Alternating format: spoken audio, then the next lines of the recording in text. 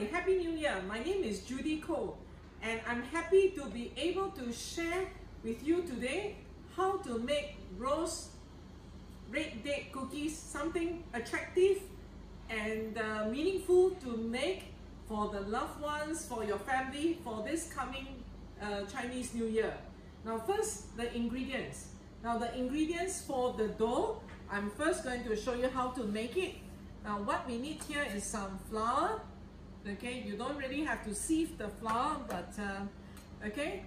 And here I've got some icing sugar and a little bit of salt, milk powder,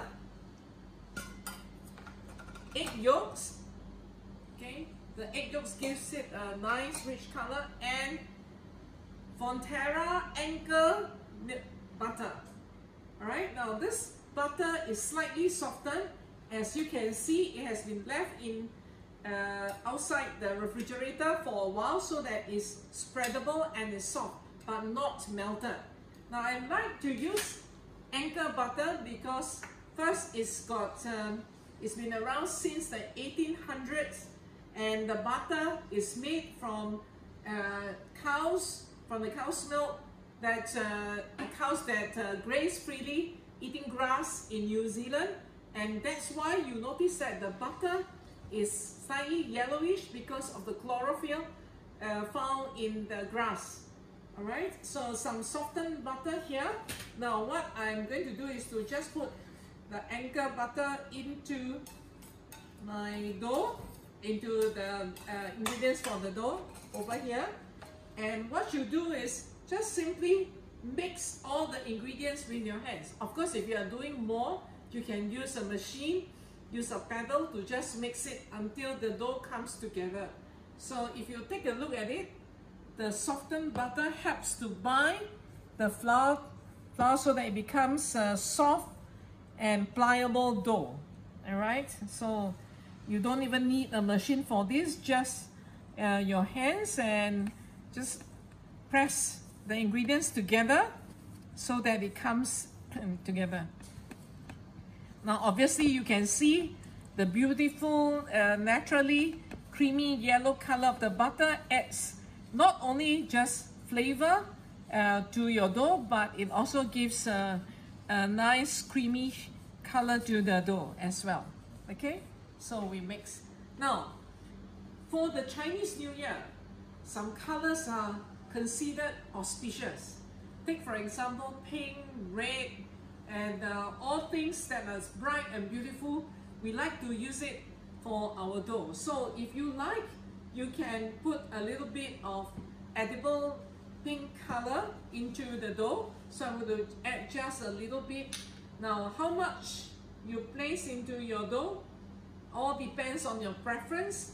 So if you like it darker or lighter, you can just put more or less as you wish. Although I recommend a certain amount in the recipe. That's really also dependent on the kind of coloring that you use. Okay, if it's very thick, you probably need a little bit lesser. If you want it to be brighter, of course, a little bit color will do the job. Alright, so now this is light pink, but I'm going to just mix it. So remember, for the Anchor butter, just take it out of the fridge several hours before you make this dough. Let it sit on the counter. It's soft but not melted. Okay, so there we have this. And alright, you can also put a little bit more if I want it to be brighter. Okay, so the color does darken just a little bit, alright, when you bake them. Alright, so there my dough is now turned into a dough like this. Alright, and if time permits, you can set it aside for about 10-15 minutes before using. Just simply cover, set aside to rest so that the dough becomes a little bit softer and but not melted, of course. Alright, so and in the meantime, okay, I am going to prepare the filling The filling is also very simple to do. What I have over here are the following ingredients.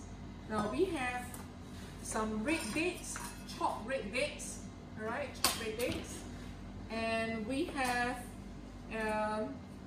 red dates for the Chinese during the New Year represents wealth and prosperity.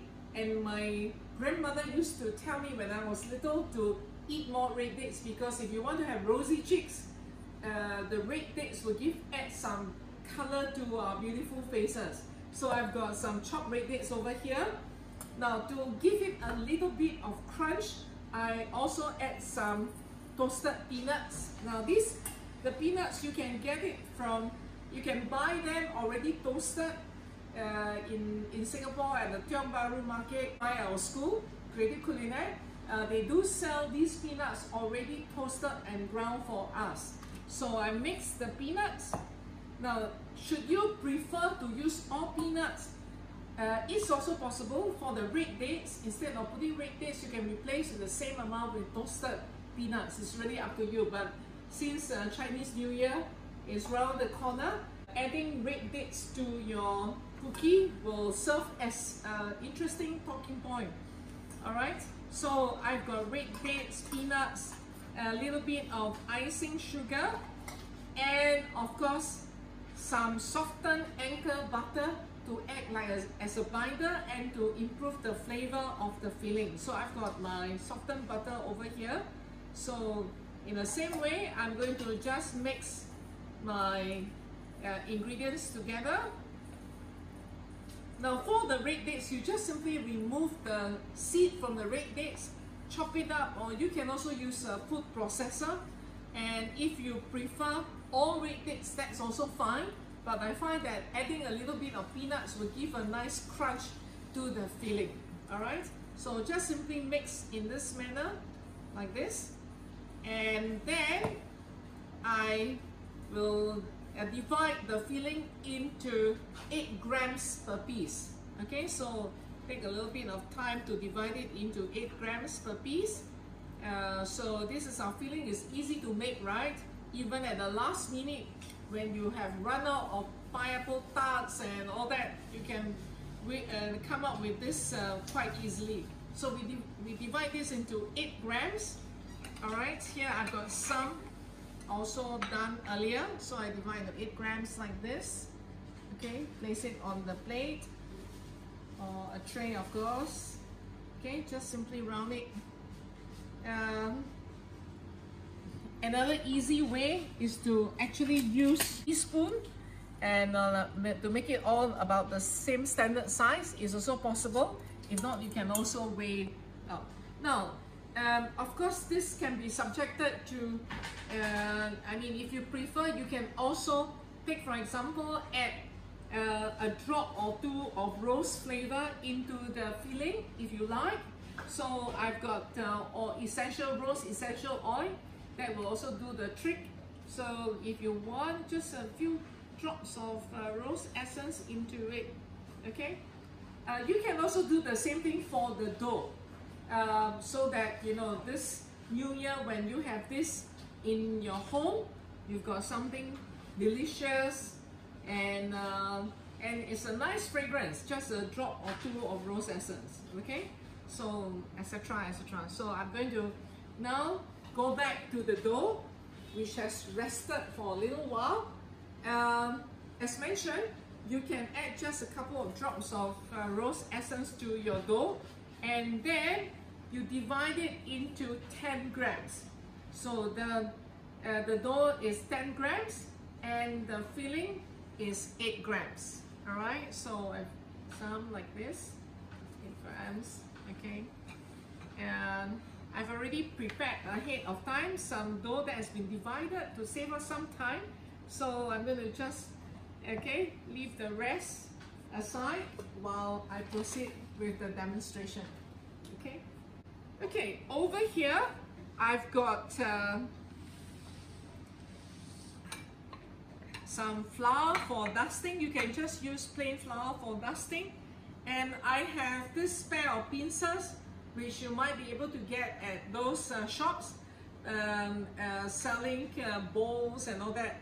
Actually, this pair of pincers is useful because I can use it to create the design now. Alright, let's get the camera closer to me so you can see how this is done at close proximity. Now, this is my dough. So what I do is that I flatten the dough like this, okay? And I'm going to put the filling into here, okay? So just simply press it together like this. So it's really quite simple. Just seal it like this and then turn it over, smoothen the top, okay? Just smoothen the top like this. And all right, use a pair of these pincers, dip it in some flour and just simply clip it like this. The first set of clipping, you're gonna do it into, make it into like a triangle, okay? Be careful, control the strength so that you know you don't accidentally pick the dough away, which might happen. If that happens, don't worry, life goes on, just put it back. Okay, and you see we clip it like this in a circular movement, okay? Go around like the petals of a rose. Now what you do is you just simply clip it in between like this, okay? So that, all right, for the petals, just go behind and just clip it, okay? All right, and once it's done, I'm going to place it onto the tray like this.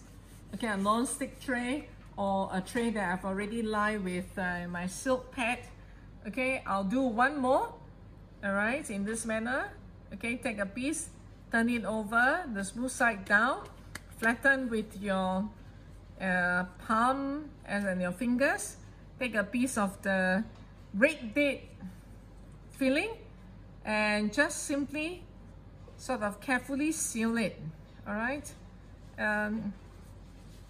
Okay, all right, so just sort of make it round again, all right? So dip the pincers like this. Now the first step will be to create a triangle like this, okay? 3 sides of a triangle, that's the center part of your rose. And then between 2 of these petals, you create one more here, another here, another here, another here, and life goes round, okay, like this. So it goes this way, this way, this way, this way, this way. All right, so that's quite simple. All right, and we place it in here on the tray, and we bake this in a preheated oven at 170 degrees for about 10 minutes. And sometimes when the oven gets too hot, all right, it might expand and crack, but don't worry, just simply take it out, let it rest for a little while and continue to bake it. When the base of the cookie is light brown, it's considered cooked. But anyway, the dough is very thin, so, and it has a melt in the mouth quality, so I place it in the oven and I'm going to just bake it. All right, now I have actually pre-made some of these beautiful rose cookies ahead of time, and after baking, when it's still hot, it's quite delicate, so let it cool completely before you transfer using an offset spatula transfer onto a plate. All right, as I said, the dough has a melt in the mouth quality, and this is how the end product looks like. Don't you think they look beautiful? All right, I've decorated it with some handmade chocolate leaves, but the main thing is, of course, the rose cookie, and this would be something you could serve to your friends and loved ones to bring cheer, and wishing everyone good health, prosperity, and a blessed Chinese New Year. Thank you.